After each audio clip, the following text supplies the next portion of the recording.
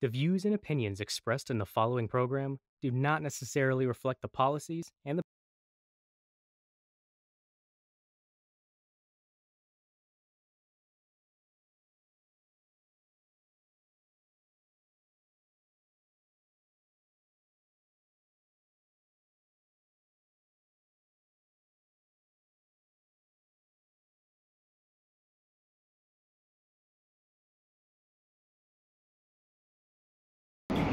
Together with experts, newsmakers, will make sense of the week's biggest issues and stories. I'm Barnaby Lo. In tonight's conversation,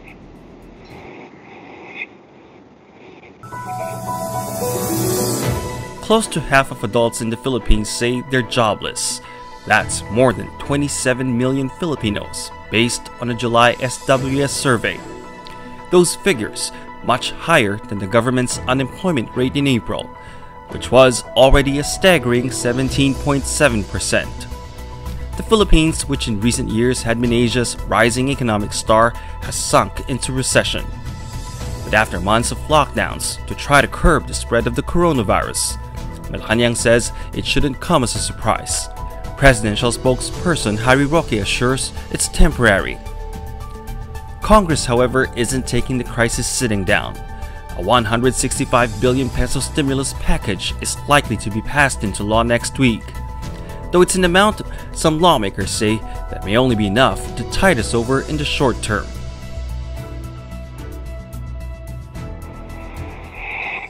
and good evening once again, and welcome to the program. Welcome our viewers on Facebook, and of course, welcome to our two guests tonight, who will be talking about the economy and the reality of business amid this pandemic. Tonight, we have two guests who are experts in their own fields. First is Marikina 2nd District Representative and an economist herself, Congresswoman Stella Quimbo. Good evening, Congresswoman Quimbo. Thank you so much for joining us.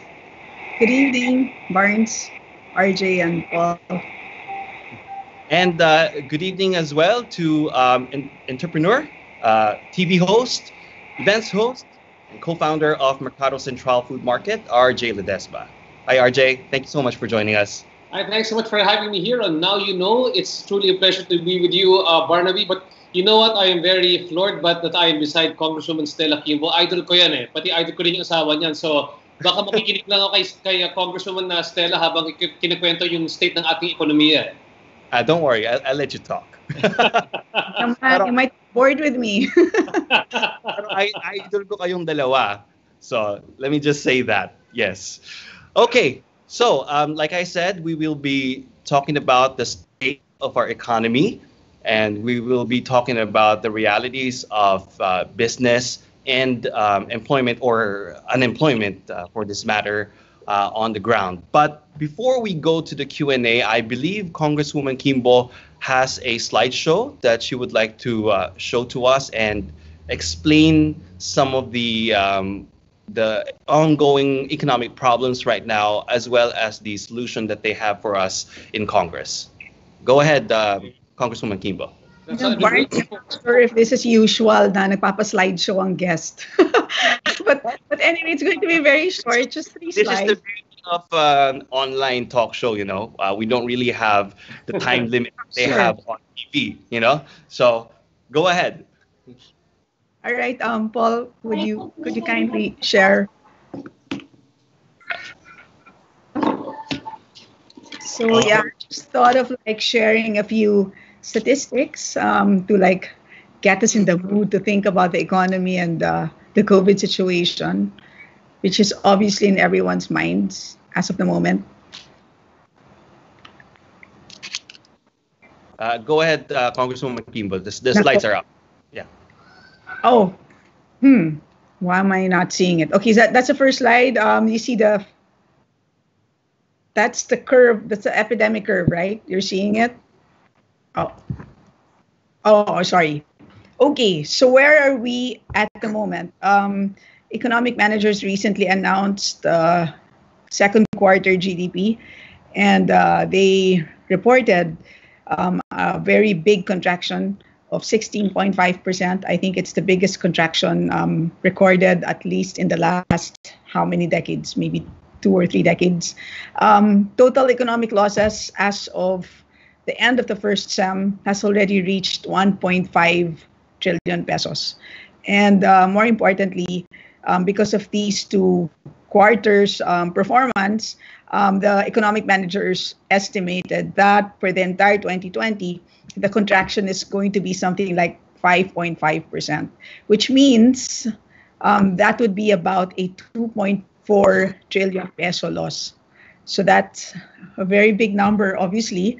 And at this point, what does that mean in concrete terms? Sa madaling salita, ang ibig sabihin ng napakalaking economic loss is napakarami rin nawalan ng trabaho. And as of the end of April, our unemployment rate is also at the highest level, 17.7%. In fact, it's the highest level ever recorded since the 1950s when we started to conduct the labor force survey. And a 17.7% unemployment rate means 7.2 million Filipinos without jobs. And what is a cause for concern is also that at the point when we recorded a 17.7 unemployment rate, we also recorded that about 13 million Filipinos had continued to have jobs, which means they were still employed, but they were not at work, which means they were employed in what we call non-essential sectors, meaning these sectors that were not allowed to operate during the lockdown, and which also means that their employers basically were paying for their salaries despite not having revenues, which means at this point in time, they could really be cash strapped. So in other words, these 13 million Filipinos are at risk of losing their jobs.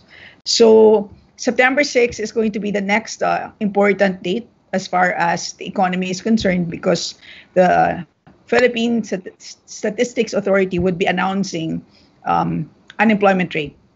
So that's in a few days. But I worry that clearly it's not 7.25 million anymore. I think it's going to be a bigger number, considering that the SWS also recently conducted a survey of joblessness, and they found that I think 27 million Filipinos are already jobless at this point. So anyway, but what's the maximum number of jobless Filipinos? The maximum is probably 29 million workers, because this would be the count of workers in what we call non-essential sectors. But hopefully, wag naman sana umabot doon, because napakalaking number nun, right? So that's the situation at this point in time. We in Congress, as early as March, had already been discussing what we need to do. And our speaker constituted an economic stimulus subcommittee co-chaired by myself, Congressman Joey Salceda, and Congresswoman Sharon Garin. So we put together all of the ideas of the Congs and came up with a bill called a RISE bill, which proposes a 1.3 trillion economic stimulus package. And this was passed by Congress last June 4.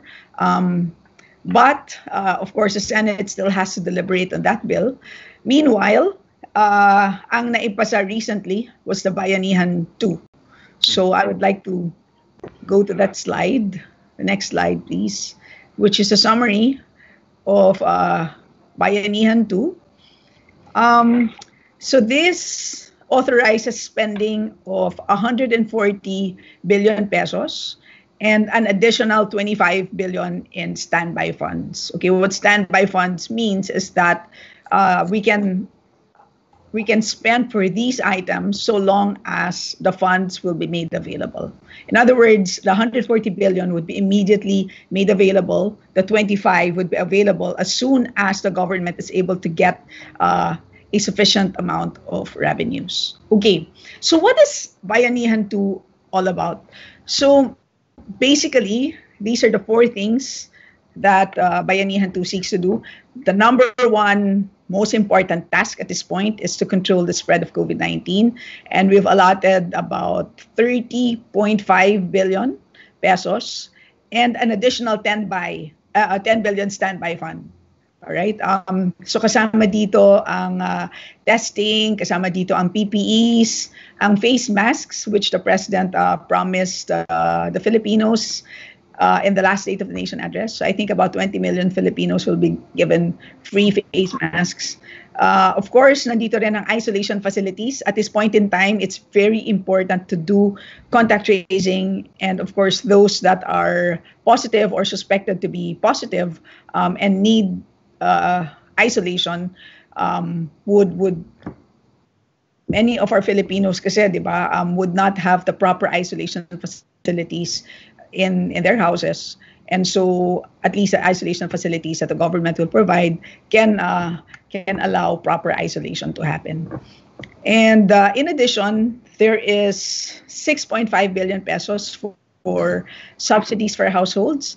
And ang idea dito is dapat mabigyan ng ayuda, particularly those individuals that need to be isolated. Alam naman natin that that's one obstacle to isolation. Of course, once you are isolated, ang ibig sabihin nun, baka mawalan ng basic, walang makakain ng ating pamilya yung may iwan sa bahay. And so we have to make sure that their needs are provided for. In addition, there's support for displaced workers. We have a cash for work and unemployment assistance provision amounting to 13 billion pesos. Kasama na dito yung i-hire natin na contact tracers. Then we have 5.5 billion for displaced transport workers. Of course, the problem with the transport sector is that social distancing is very important, which means automatically your revenues are going to be cut in half. And not only that, many workers would also be displaced. We also have this 3.1 billion pesos for displaced tourism workers and 300 million for displaced teachers in both the public and private sectors, as well as 1 billion pesos for TESTA training. Again, for displaced workers, at this point in time, clearly the name of the game is retooling. And sinasabi nga nila, we now have a new normal. So there's going to be a great need for capacity building, for retraining, for retooling, so that our workers can cope with the new normal. And then, of course, this is very important. We set aside how much? 41.5 billion and an additional 15 billion in standby funds for credit. So these are going to be low interest loans, particularly targeted to critically impacted businesses, especially the small businesses and those critically impacted sectors, including tourism and transportation. And to promote business continuity, importante din yung regulatory relief.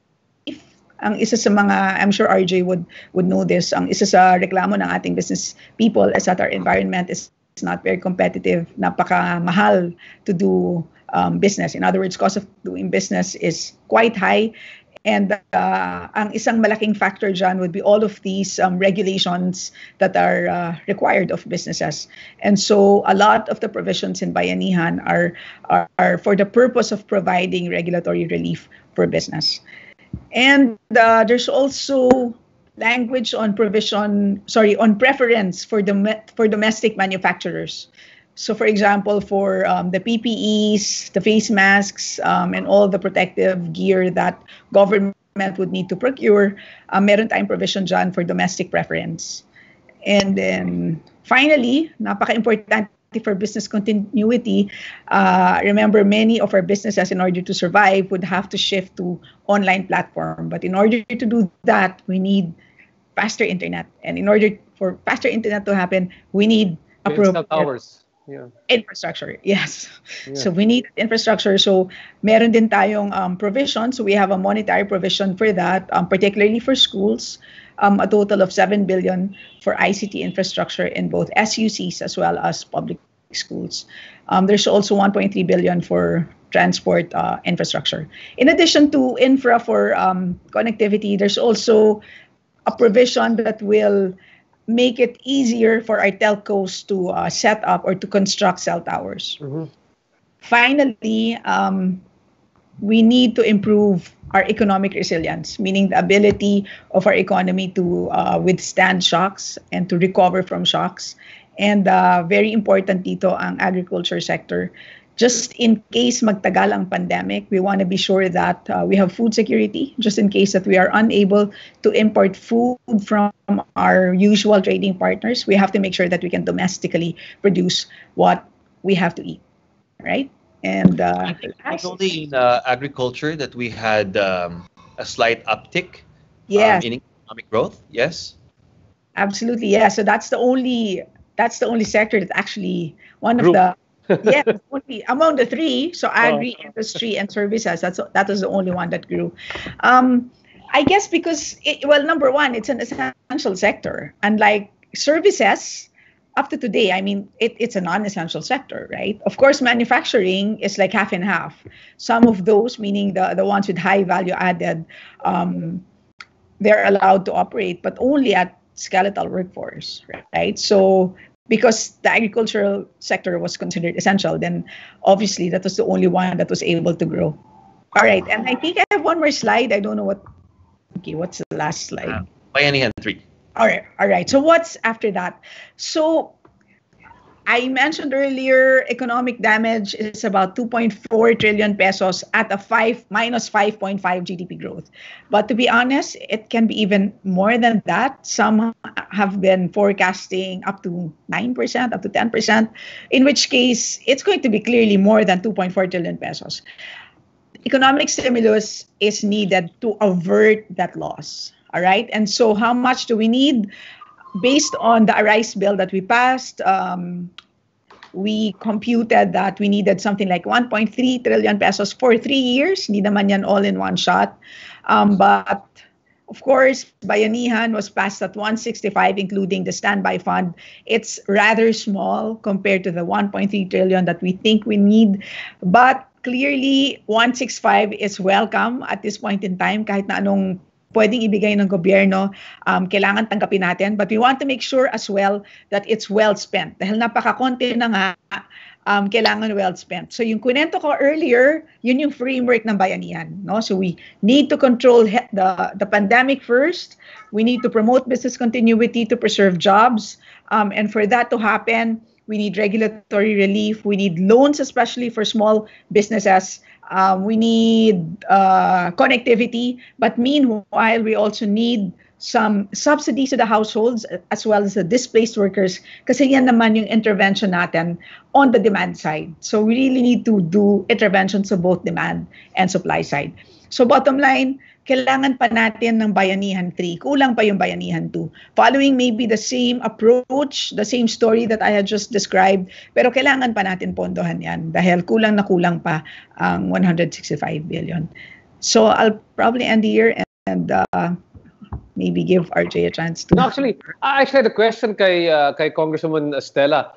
Looking at all the economic stimulus packages, I mean, I'm glad that you and Joey said are there to look out from the what, because our biggest worry as entrepreneurs and business people was that they were doing everything for the demand side, but in other words, they were helping the households, but they weren't helping the MSMEs. Where they're going to spend the money on eventually if there's no more MSMEs that exist. My first concern is really the way that they're allocating the money right now. I remember that they had to do Bayanihan too because SBC had run out of money already to loan to people. How are they able to vet right now on who should they lend the money to? Because I know that the amount of money that you can do for SBC is up to 500K, diba? Then who gets it? Because sabi nila may pera dyan, biglang nauubusan yan. That's one concern that I have. And the second concern also that I was wondering, no, is really, our credit rating. I think that's a big thing, no? I've been in other talks where they were saying that we're probably one of the best. We're being managed fiscally well during this time because even our credit ratings improved with the Japanese credit ratings agency. But it might change because we're actually borrowing more money to pay for all these to pay for all of these economic stimulus. So I guess my first question is how well is it managed to help? What are we really doing to help the MSMEs, and is it something that is very reasonable or manageable? But number two, my big concern is how are we paying for all this economic stimulus, Congresswoman Stella? sorry to take your role for a bit, Barnaby. I wear two hats usually when I ask questions. Because I understand that businessmen also have a lot of concerns. And in fact, I'm going to add to that because I also know a good number of businessmen, and they were telling me that wala naman silang malone talaga from the banks, It's so hard for them to be able to make those loans. And some of them have been saying that they're not really getting relief from their loans. It's just a temporary relief, pero sisingilin pa rin naman talaga sila. So for them, it's not really relief. I don't know if RJ has the same experience. All right. Well, yes, there's a lot of problems I have, but then that's okay. There's a lot of problems right now, but please. Yes. Sige, for the first set of questions, how do we ensure na yung kakaunting pera na lang na nakalagay sa Bayanihan 2 will go to those that really need it the most? That's a question, right?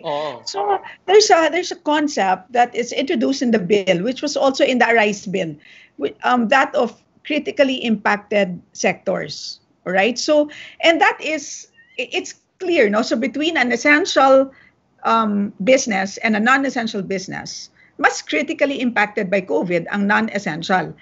Controlling for all things. I mean, assuming that they're the same size, same profitability, etc. But the essential sector, the others in the non-essential sector, clearly, mas critically impacted. Yun nasa non-essential sector because of the lockdown, hindi sila naka-operate. Na-force sila to shut down.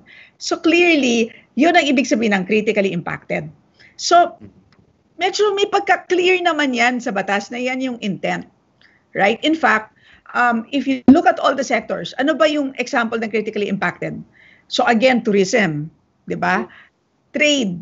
Bakit? Kasi sila yung unang affected ng lockdown, ng COVID. With or without the lockdown, sila yung unang natamaan. Bakit? Because yung business nila relies on movement across borders. Di ba? Kahit hindi naman tayo nag-lockdown, nung narinig ng mga dayuhan na, ay, may pandemic, i-cancel na natin lahat ng trips to the Philippines. Di ba? So, kahit walang lockdown, affected si tourism. So, critically impacted, right? Same thing with exporters. Ganun din, diba? Because nagre-rely sa movement across borders. Now, okay, doon naman sa hindi nagre-rely sa movement across borders, public transportation, diba? Kailangan na social distancing, diba? Ngayon, automatic, kahit na allowed sila to operate, 50% lang talaga yung passengers. Retail trade, yan, number 1 din yan. So, construction, ayan. So, alam natin kung ano yung critically impacted on those based on those parameters. So, in the law, in Bayanihan 2, may ganun na language. No? So, for SBC, we allot 6 billion pesos for loans to critically impacted sectors. Ganun yung language, including MSMEs, and tourism, and transport. I think may transport din. So ibig sabihin yan, Congressman Quimbo, na if I give it to critically impacted sectors, I'm just thinking like if I was a businessman, I will lend you interest-free, but I'm probably not going to expect to get the money back. Because you're a critically impacted sector. Okay, sandali, sorry, buti na lang yan. Kasi 1/2 lang yan ng equation. So yung sinasabi ko kasi sa yung credit programs, government financial institutions ang mag-i-implement niyan. Like Bank, DBP, Small Business Corporation, yun yung tatlo. On top of that, meron tayong nilagay na pondo for Philippine Guarantee Corporation. Okay? In other words, you're a small business, wala kang pang-collateral, kumuha ka ng guarantee from PGC. Okay? So in other words, yun naman yung cover din naman yun ng ating GFIs. Diba? Because kung walang collateral, walang guarantee from government, hindi naman sila magpapautang, right? So we lodge 5 billion pesos sa Philippine Guarantee Corporation. And sabihin na natin with an NPL of what, 10%? Yung 5 billion mo will at least cover 50 billion, di ba, worth of loans. Assuming na ang 10% yan would be bad loans, yung 5 billion is enough to support 50 billion pesos worth of loans. So, exacto lang yung proportion niya. Kasi nag-set aside tayo ng 50 billion in loans. So, ganun yung storya nun, right? Now, question is, are we paying for all this? How are we paying? Okay? So, well, una sa lahat, yung source ng 140 billion, savings lahat. I mentioned earlier, baka wala ka pa dito, RJ, I think based on the last time I checked, 1.7 trillion pesos na ang nautang ng gobyerno, no, since the pandemic. Pero itong 140 billion is going to be sourced entirely on savings or from savings. So hindi pa natin gagastusin dyan yung inutang natin. Now, as to makakabayad ba tayo? Alam mo, dalawa lang yan eh. Una sa lahat, hindi naman tayo magkakaroon ng credit upgrade kung hindi tayo credit worthy. Diba? So may science naman yun eh. You get a credit upgrade because you're getting, your credit worthiness has improved. Diba? Credit worthiness simply means, pwede ito makabayad. Diba? Kung bangko ka, mataas ang credit rating mo, inaasahan ko makakabayad ka kasi based on your track record in the past, how you've managed your coffers, etc. And not only that, concern has been talagang ating BSP. Maayos ang ating macro fundamentals. So kasama yon sa credit rating upgrade. Yes, pero some concern has been that itong inutang natin, although kaya natin bayaran, pero babayaran siya ng generations and generations and generations. So parang hindi na natin matapos-tapos bayaran yung mga utang natin. Actually, not necessarily. Kasi siguro ina-equate natin doon sa masamang debt crisis na nangyari sa atin noong 80s. Kasi nung umuutang tayo, hindi naman natin ginamit yon productively. Ito si RJ, negosyante yan. Kapag umuutang ka na, RJ, di ba, nakakabayad ka naman as long as ginamit mo ng tama, walang nagnakaw na empleyado mo doon sa pera mo, di ba? Talagang ginawa mo yung factory, talagang ginawa mo yung production yan. Medyo okay ka dyan. Pang tayo ng factory at wala naman nagnakaw niya, naitayo mo si factory and your plans went as you had wanted it to go, makakabayad ka, di ba? So sa tingin ko naman, we are precisely in that situation. Kaya nga tayo nagkaroon ng credit upgrade. Okay? So, in other words, sa madaling salita, ako ay confident na kahit malaking inutang natin, kaya natin bayaran. And not only that, lahat talaga ng bansa, umutang talaga ng katakot-takot. Okay. So, so for perspective, lahat umutang naman ngayon. Lahat umutang. At ang utang natin, relative to everybody else, is barya. Okay. Sige. Okay. Actually, yes, ito maliit. Right now, ang debt to GDP ratio natin, 39%. Yata 40. O yun ang sabi ni BSP Gov kagabi sa amin. Ang Japan, 200% na yata. Diba? So, ibig sabihin, talagang because of the pandemic, ito talaga mangyayari. Okay? So, and then may question pa kayo na maganda yung sinabi ni Barnes na ang hindi naman malakas magpautang ang bangko ngayon. Kahit na sabihin natin na yung BSP nagbaba ng reserve requirement. Kasi ibig sabihin nun, okay, ano ba ibig sabihin ng reserve requirement? Lahat ng bangko kailangan mag-park ng a portion of their funds sa BSP. Okay?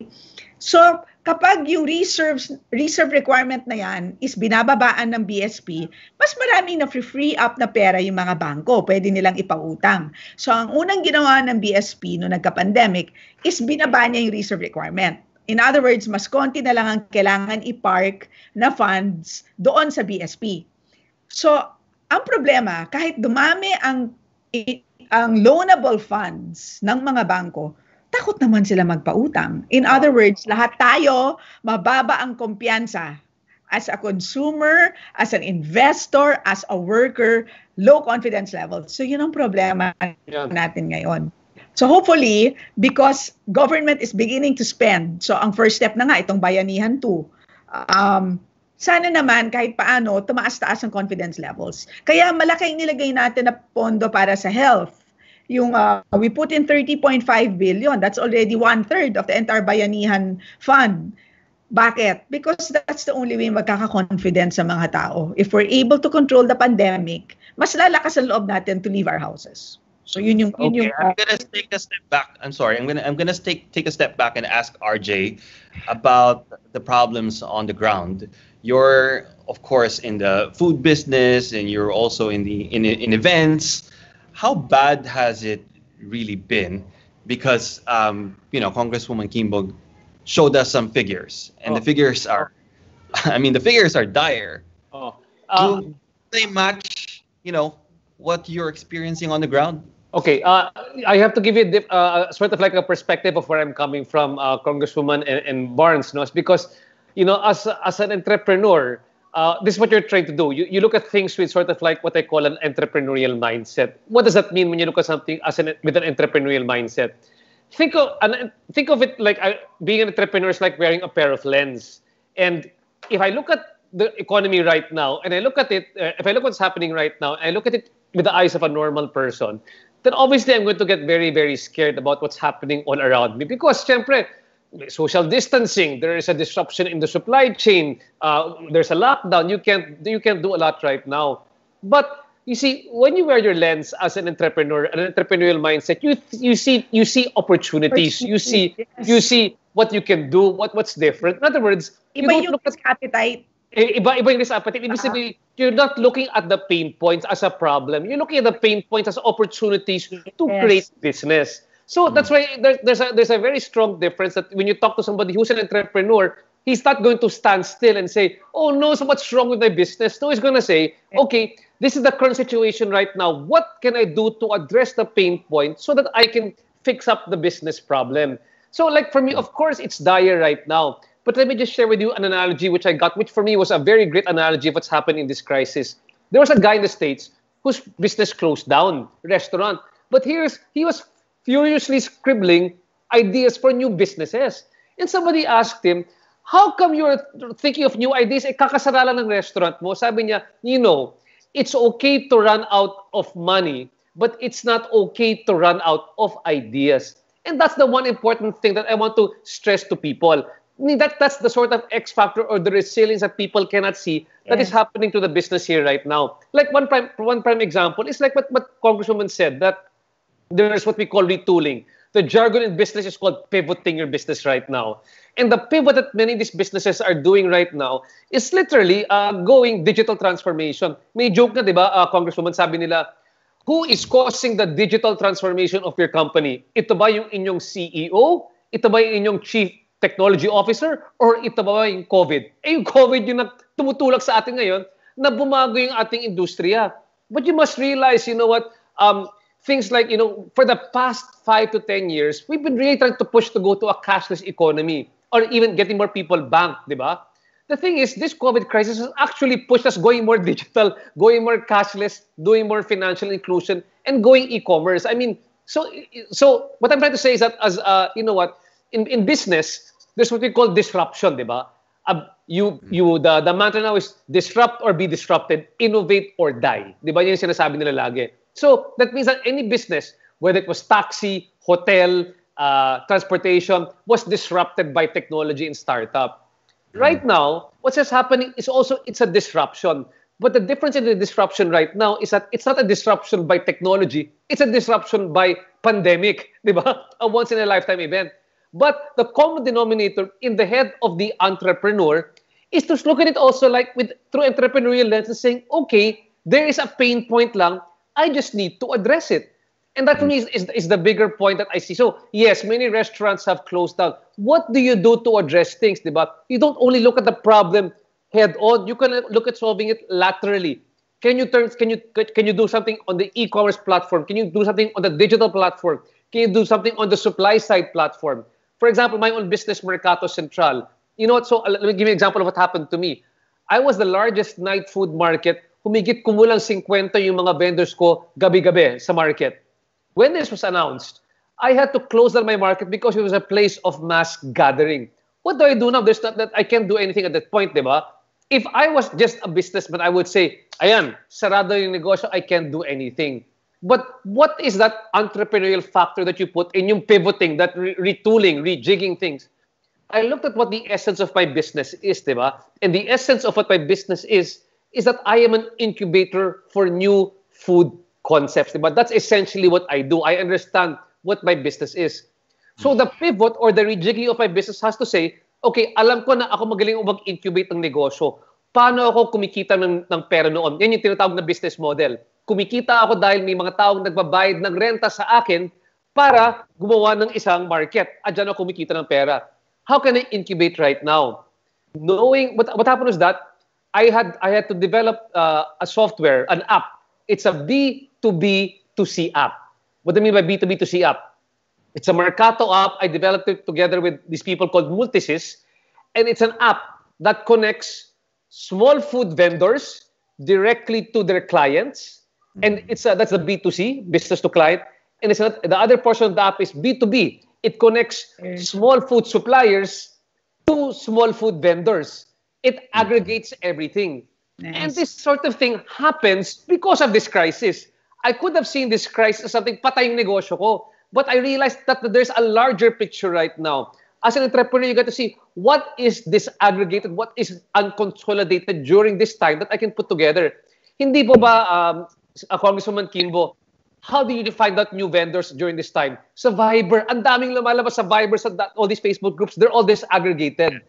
If you look online, really, crisis is the mother of invention and desperation innovation. Is the mother of innovation. That's what I often say. Because this is what I say, di ba? In business, if you want to be a good businessman, you have to say, or a good entrepreneur, you say, okay, there are pain points. Your job as an entrepreneur is to find the solutions to those pain points, di ba? Or innovation, your irritation leads to your innovation, di ba? So when you see a problem, you want to solve it. But the way that you solve that problem, that is where innovation lies. Diba? What did I see in terms of... Yeah, let me explain a bit more, Barnes, if you don't mind, para you get it very clear. So, in this situation, I saw, okay, ang daming lumalabas na entrepreneurs ngayon who need to be properly incubated. Because at this time, kumbaga, everything's disconnected. There's small groups putting up all these different... where can I buy food? How can I supply these people? It wasn't aggregated into one site. But if you put that together, which is the basic idea of online platforms, if you put them all together into one place and make people go there, you, in the other hand, as an entrepreneur, you should build all the roads going to your platform, but then you own the toll gate. So you charge them all for coming into the site. And that's basically what we did. We're still an incubator, but because you got that sort of like that innovation mindset, you change and you pivot things around to continue doing business. And that's why I didn't want to talk about the dismal part, but rather what I want to focus on, because it's dismal anyway. We know that already, kumbaga, that's a fact. But what's more important right now is to tackle the idea of how do people think about how we should approach business at this point in time. And I'll talk about something more later on, because I have there's something close to my heart, that's close to the heart also of Congresswoman Quimbo, which is real estate. But I'll tell you later on. Yeah. I'll take care of the dismal part, then, if you don't mind. I'll take care of the dismal part. Having said all that, as Congresswoman Quimbo mentioned, the SWS survey showed that almost half of all Filipino adults say that they're jobless right now. 45.5%. That is staggering.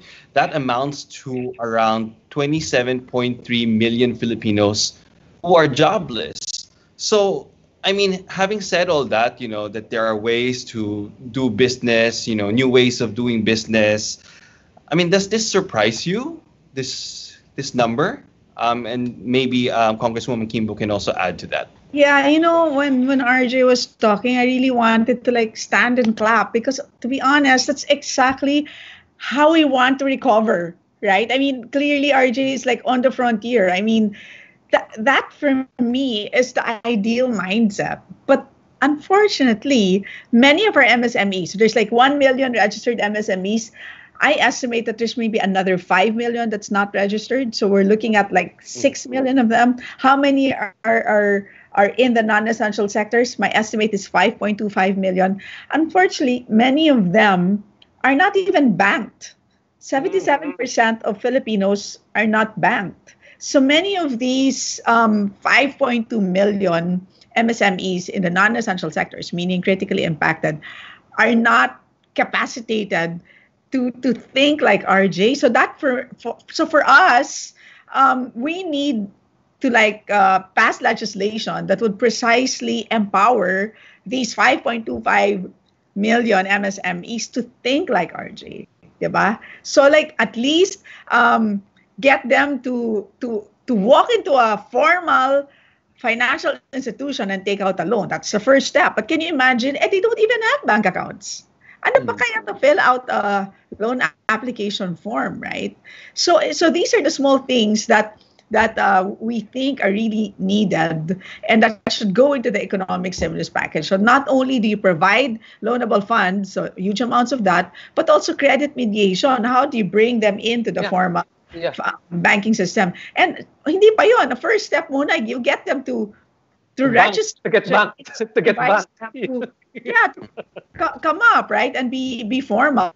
So ganun eh. So ang dami. So at first we were thinking, and this is in the Arise bill, but not in Bayanihan too, we really were pushing for wage subsidies. Kasi we were thinking wage subsidies for critically impacted businesses, especially the small ones. Meaning government supports the pasahod for like 2 months. O malaking bagay yun. But syempre, if you sign up, mag-register ka.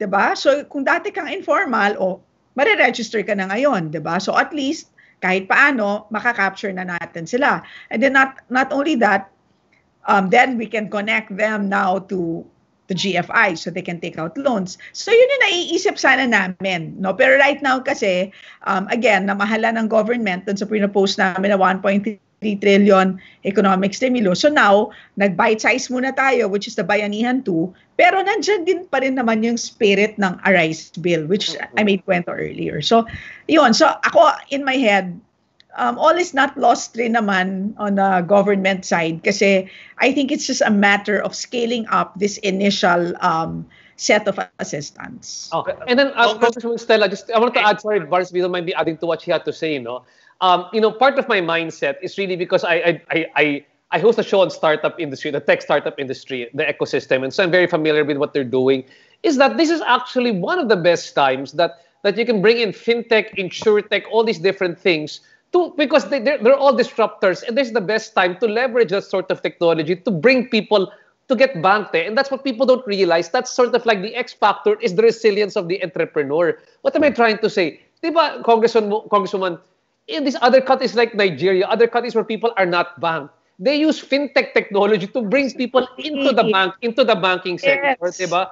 Imagine e-wallets. Yeah, e-wallets. We could be more cashless. We could be more cashless here right now. And that's why for me, it's actually, that's what I talk about when you think about it's a big problem. It's a big problem, yes. But that's exactly what the entrepreneurs and these tech people are coming in to solve.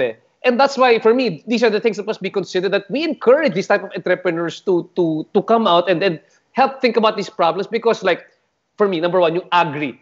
Alam mo, ang daming pwedeng, yung agri, di ba, 1.3% lumaki siya. What if we had more agri-tech people coming in here and developing that particular sector? These are things, parang, we're thinking all things will be held static. I mean, parang, hindi na magbabago yung agri. Hindi na magbabago yung how we do manufacturing. But that's exactly what tech startup and all these entrepreneurs do. They're the ones who provide that exponential growth. Again, we just have to encourage them because it's out of the box thinking. If we think of it linearly, okay, ganito tayo mag-solve, we will really go this way. But if people come in to solve problems, gaganyan yung chart natin. And RJ, just a short comment. Yung increase, yung growth ng agri, it's due to people like you. Kasi hindi naman dadami ang production ng farmers kung hindi dahil sa inyo na, di ba, that you've been able to organize your ecosystem. You have food vendors, you have exactly. You have suppliers. So, syempre, kinakailangan din nila na mag-source from the farms, right? So yun Dun, sana okay. Lots of ideas. Does the 27 million jobless align with your reality, or is it a bit survey? It's not really an official statistic from the PSA, from the government. I don't know if RJ. Can you say it again, sir? It was choppy. Yeah, RJ. I was asking if the 27 million Filipinos jobless that came out in the SWA survey, does that align with your reality, what you're seeing on the ground? There's a lot of people who are unemployed right now, and we're doing our best. And that's why I'm part of Bounce Back. Diba? Bounce Back is a group, it's a business support group. And really, it's doing a lot of reskilling for people and upskilling for people right now. And that's why for me, there's going to be there's going to be some friction costs because you're going to have to transfer people from one industry to another. But let me just point out two things which I think are very key here right now, at least from where I'm sitting. I wear two different hats. One hat is I'm involved in the real estate industry. I'm going to tell you a bit more about that one. But the other industry that I'm involved in right now is also the BPO industry. I run a company called EnterPH. We are a consultancy firm that helps foreign businesses set up shop here in the Philippines. In other words, their pain point is mahirap magpatayo ng negosyo sa Pilipinas. How do we get in? Now, I bring that up because the time, and I'm sure Congresswoman knows this one, the time that our BPO industry in the Philippines grew the fastest was 2008 to 2010. Bakit? Kasi may US recession nung time na yan. So what did these companies in the States do? They said, okay, kasi may problema sa States, for cost-saving purposes, we will move our company to the Philippines. Kasi for every $1 we spend in the US, it only costs me 20 cents in the Philippines, but I get the same quality of work. So talaga lumaki yung kanilang industriya. I'm saying this one because right now, what I'm experiencing in EnterPH, my business, is I'm getting a surge of inquiries coming from abroad of people who want to do BPO here. At hindi lang ito yung malalaki ha, kasi I handle mga boutique, yung mga MSME type from abroad, and yung outsourcing nila, hindi puro contact center ha. These are architect, other business processes which they can outsource over here. So obviously, we're losing people in the BPO, so there's going to be some friction cost. But then there's still a lot more that the people who still want to come to the Philippines, because as everybody else suffers, the silver lining is that the Philippines can be the people who absorb all these different, all the losses that the other countries are experiencing. That's what I'm seeing on a larger scale will happen to us. So that's one thing I'm seeing. So, and even the office space, when they get office space here, we're losing some office space because of the POGOs leaving or the other BPOs leaving. But when the new ones come in, they have to have social distancing protocols. So when they buy office space, they won't just buy one office space now. They'll buy double the office space to rent. To rent for leasing. So that's one part, the BPO. The second one, which I want to handle, is this one. So I also work for a company called Filipino Homes. Filipino Homes is sort of like the Uber of real estate marketing in the Philippines because they've aggregated all the top developers, 500 plus, and they do the marketing online to OFWs abroad. They are not selling luxury condos. They're selling first homes which are close to my heart, which are yung mga kay alam ni Congresswoman Quimbo to yung mga Quimbo, yung mga 500K hanggang 1.5, yung mga economic and socialized housing. Yan yung hot na properties ngayon. In the period of the lockdown, maniwala man kayo o hindi, Filipino Homes sold an average of 3 to 4 billion pesos worth of residential properties to OFWs abroad and this was all via OFW marketing. And as you know, malaki yung multiplier effect ng construction of these first homes. So they're not selling the luxury condos These are the 12 to 15 million. These are actually the smaller ones. And that's great for me. That's a great sign that they're buying actively here right now in the country. And they're not just buying mainly in Metro Manila. The properties that they're selling, they're basically a company in Visayas, Mindanao. They're selling Butuan, Surigao, Bohol, Naga, Kamsur. So they're selling in outside of Metro Manila, which is good, which really spurs development in this area. And why is that key? Because we know that there's still a lot of, even if there are some OFWs came home, we still have 28.1 trillion pesos coming in from our OFWs a year. I'm not sure if the number is correct, but the good congresswoman would know. There's still a lot of money coming in from our OFWs, which will be spent here on real estate sana, because we have a housing backlog of 5.7 million units. So for me, that's one of the key things also. That's another thriving industry that can continue to grow when we find that those, kasi ang dami at OFWs who need to buy first homes And then the last one na lang. That's one why I'm very enthusiastic as well. I run one more company called Easy Franchise. Easy Franchise is a digital platform that connects franchisors to franchisees. Why it's good is because yung mga franchisees ay hindi lang dito galing sa Pilipinas, kundi mga OFWs na gustong kumuha ng franchises, hindi lang sa Manila, kundi sa mga probinsya nila. They get franchises and we have managers who run their franchises in the provinces. Why is that good for grassroots development? Because yung mga binibiling franchise ngayon, the people say, should I invest in a franchise during this pandemic? Yes, but particularly mga essential franchises. Water refilling, laundry, LPG, convenience store, pharmaceutical. grabe yung galaw ng mga yan. These are all doing good and it's spreading across the countryside. So for me, I'm still very enthusiastic because I'm seeing that there's money coming in for real estate, particularly for affordable housing. I see that there is people. I see that there is business coming in from abroad. The silver lining of business abroad doing bad is that they come to the Philippines because it's cheaper to do business over here.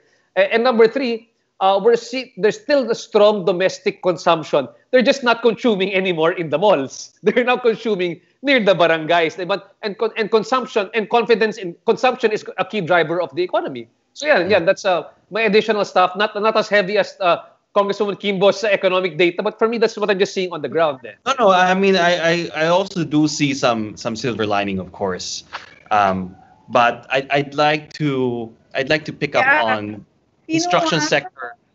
I'd like to pick up on the construction sector. RJ, no?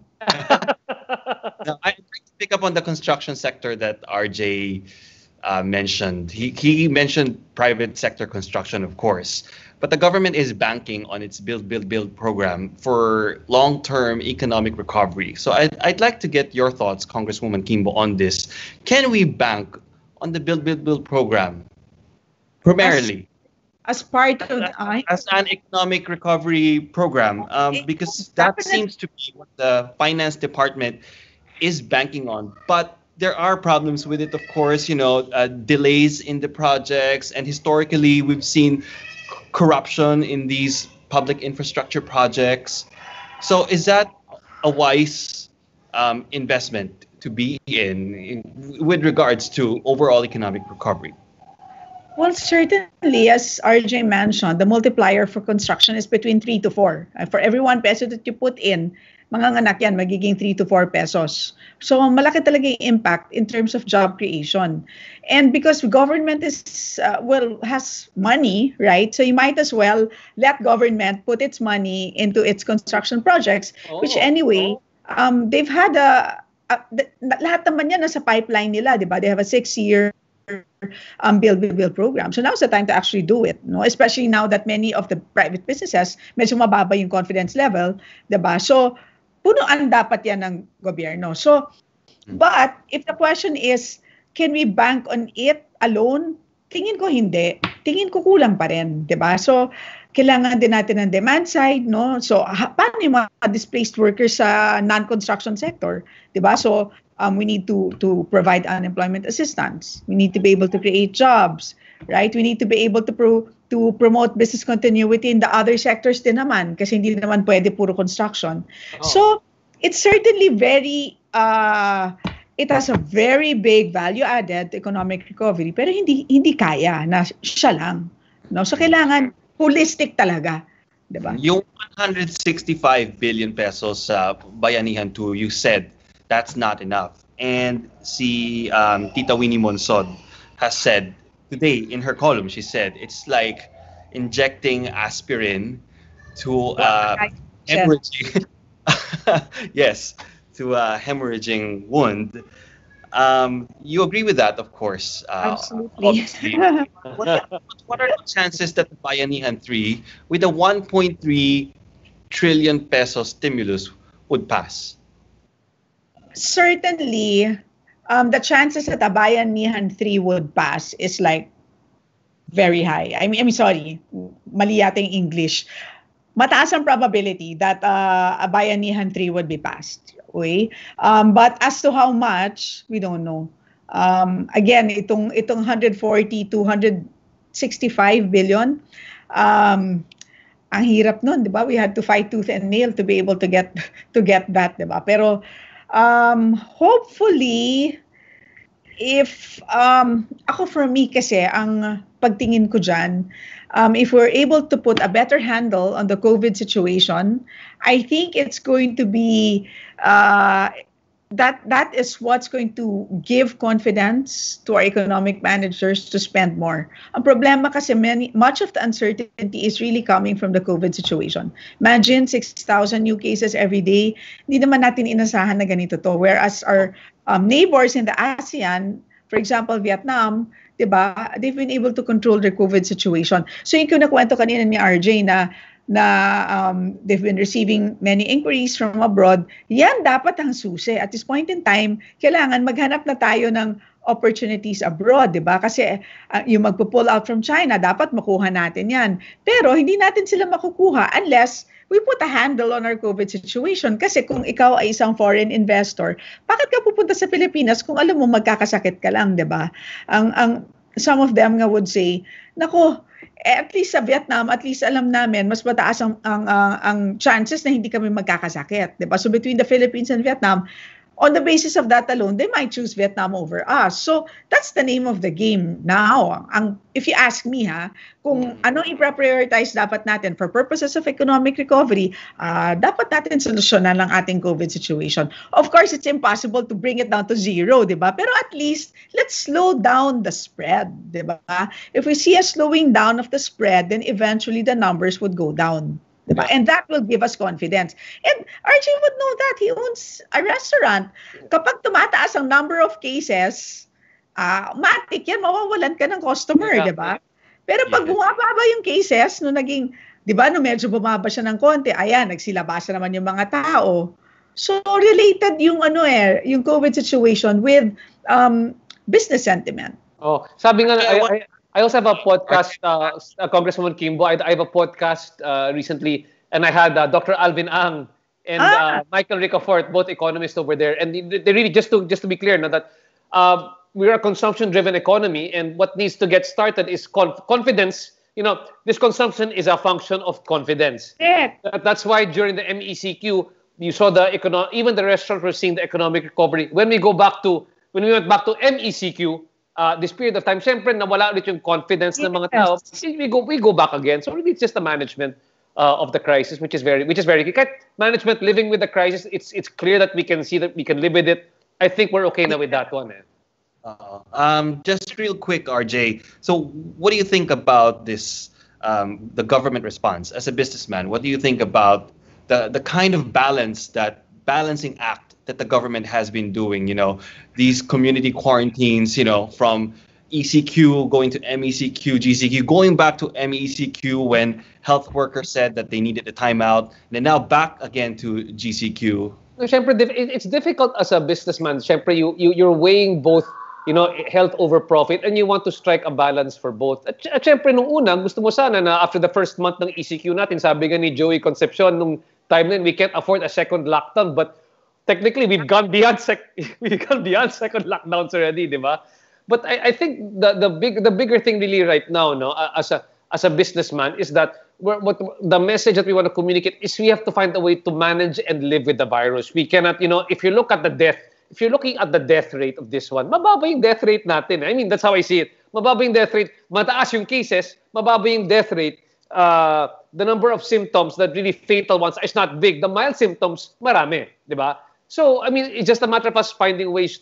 How can we find ways to live with it that it creates confidence again, so businesses can restart properly, diba? Because if you look at what the restaurants are doing, the group I've been, Resto PH, they're going above and beyond. They're creating their own guidelines already just to make sure that they can resume the business and do it safely. But yung pakiusap namin sa gobyerno, baka naman, diba? The countries which have done well are countries which have had control the COVID. Yeah, and who had plagues in yung kagaya ng, let's say, Hong Kong or India, because they've had similar viruses in the past, parang mas sanay silang mag-control, di ba, ng COVID. So baka tayo naman, maybe there's a way right now we can put in place na, let's do granular, like what New York did, granular lockdowns. You do specific area, instead of doing a blanket type of closing, baka parang signal number 1, signal number 2, signal number 3, o sa area na to, signal number 1, they close down, signal number 3, close down everything there, but allow business to continue. In other words, unfortunately, this virus has really hampered our life, but then it can't leave us mortified to leave our homes. We've got to continue the business. I mean, may pro and con na lang yan, di ba? Eventually, we have to move on. You are opening something on September 1st, right? We're opening we're doing a safe and outdoor dining environment kasi sabi namin yung mga tao ayaw kumain sa mga mall. So, what's the pain point? People don't want to eat in the mall. So we did this. We created a safe and outdoor dining environment where people can eat outside of the mall with the restaurants creating their own menus. So that's what we did. BGC. Yeah. So Punta kayo, Congresswoman, ha? it's called High Street, right? High Street, STREET. Yes. But how are you going to ensure the Contact. safety of your customers? Because I think that will be one of the concerns, of course. Oh. How are you planning to attract people to go to this food market and go back to doing these normal eating out stuff that we used to do? Kung naalala mo dyan, di ba, Barnes, di ba naalala mo, nung tayo ay pumasok na sa GCQ, ay bumabalik na yung mga tao sa mga mall eh. Di ba? Bumabalik na yung mga tao sa mga mall as long as tama yung mga safety protocols na ginagawa nila at sinusundan yung mga sinasabi ng IATF naman. And then when the MECQ happened, nawala ulit ang kumpiyansa at syempre nawala na tao yung mga mall. So in other words, the people want to go out and they want to follow the rules naman when they go out. Pareho rin naman kami. We have to follow what the IATF tells us, and we have to follow what the LGU tells us as well. Yeah. But the thing is, what we know even more is that kahit sa mga New York at sa iba't ibang mga bansa, kumakain sila sa labas ngayon. That's the new thing. The new thing is to eat outdoor, di ba? Because at least the virus cannot, it's not spreading inside an enclosed space. You're outdoor, and that's much safer instead of going indoor. And that's what we're trying to encourage right now. Kumbaga kami, we're just doing, again, what we have to do as an entrepreneur mindset. May problema, we try to solve it within the boundaries of what we are given, and we're trying to innovate also as well. So yung mga restaurants, hindi sila sanay mag-food market kami. Sanay na kami. So we also educate them how to do it properly. We tell them to use but why will you eat here? O kunyari ikaw, Congresswoman Quimbo, you go to Wolfgang Steakhouse, you spend 7,000 pesos to eat a piece of steak. What if we do an outdoor market with Wolfgang Steakhouse where you could get a roast beef sandwich from them for 200 pesos only or 300 pesos only? Then pupunta ka, di ba? Count me in. Yan yung innovation, di ba? Or kunyari si Chef Chele ng Gallery by Chele, gagawa ng bibingka cheesecake, pwede mong bilhin dito. Pupunta ka because there's something unique, di ba? So may innovation, nice. The part na you're following the regulation, pero may innovation at the same time, and you follow the guidelines. That's what you want. That's what we need during times like this one. And there's no guarantee that it's always going to work. You know what? I got this really good piece of advice from the Chief Operating Officer of Phoenix, si Bong Fadulyon. Nung crisis, I interviewed him. Itong sabi niya sa akin, RJ, as much as possible, you have to try to open your business during the ECQ. And sabi niya, bakit? Because, you know what? Kung nagsara ka ng tindahan before ECQ at magbubukas ka ng tindahan after ECQ, iba na yung mundo. What you have to do is, during that period of time, magbukas ka ng negosyo. You will fail, obviously. There'll be points that you won't be doing good. But think of yourself like an athlete. You're conditioning your body, you're conditioning your business para pag simula ulit ng negosyo, tatakbo ka, di ba? Hindi ka magbukas ng negosyo ulit, dyan ka na magsisimula ulit. You're already too late and the world has already changed. So that's the point, di ba? Open business, entrepreneur, you make a mistake, good. You fail fast, fail forward, go next, di ba? My producer is telling me that we are already out of time. No Super problem. out of time. So I'm going to ask my last couple of questions for Congresswoman Quimbo. I want to ask one last question about Bayanihan. And I'm just gonna ask all these questions already, and you can just answer in one go, Congresswoman Quimbo. But just one last question on Bayanihan, because one of the issues has been, even with Bayanihan 1, has been oversight of how the money has been spent. So how do you think you're going to be able to monitor how this money for Bayanihan 2 is going to be spent, and even for future Bayanihan bills? Because what has happened, yung pagbigay ng ayuda, yung sa Bayanihan 1, parang na-late talaga ng pagbigay ng ayuda. Tapos parang medyo nagkagulo nga sa pagbigay ng ayuda. And then the second question is about PhilHealth. Because you filed House Bill number 7429, or the Social Health Insurance Crisis Act of 2020, which I understand is a bill that would seeks to privatize certain parts of the state health insurer, PhilHealth. But there has been some negative reactions to this. For example, Senator Manny Pacquiao saying that this would only drive up premiums and would make healthcare unaffordable to many Filipinos. And then, you have the Bukluran ng Manggagawang Pilipino, which is a labor group, basically saying the same thing, they're saying that the privatization of PhilHealth isn't the solution. And in fact, the solution is the nationalization of the healthcare system. All right. On the first question, there are reportorial requirements. The agencies, particularly the executive, has to submit monthly reports to Congress. So, and they've been actually good with that. In fact, ginawa namin monthly. Under Bayanihan 1, it was weekly.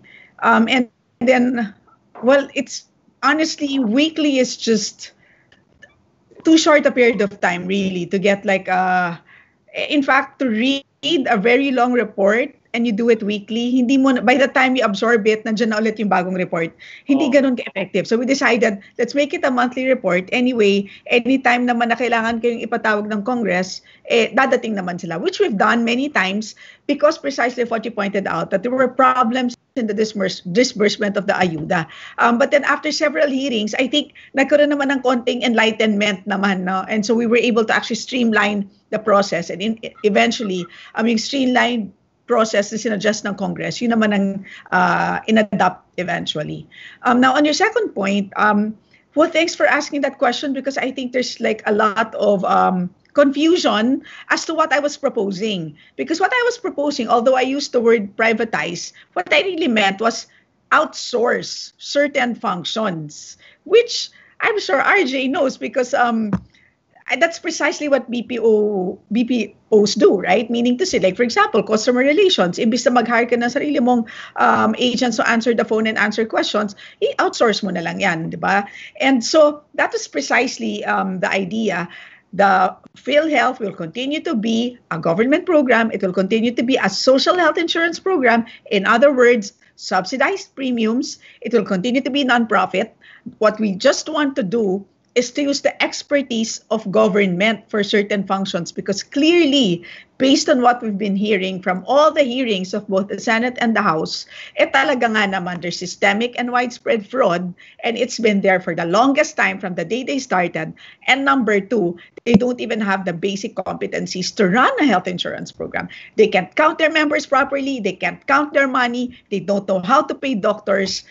It's a mess, basically. Right? They don't have a proper IT system. They don't have data. And data is the heart and soul of a health insurance program. So in other words, let's sit down. Let's figure out which functions need to be outsourced for the private sector because the private sector does a better job than government in these functions. So let's assess that for 2 years, right? And then we begin to competitively select private sector firms that can precisely provide those functions. So that's the idea. I mean, siguro nagka-confusion nung sinabing privatization. In fact, yung bukluran, the one that you mentioned, if you read the full statement, they precisely said, we're okay if you do management contracts. And in my head, but that's precisely what I said, right? Except that they just spun it and made it look like it was going to be a private corporation. And as to the premiums, it's clear in the law what the premiums are going to be for the next 10 years. It's stipulated, it's by statute what the premium is.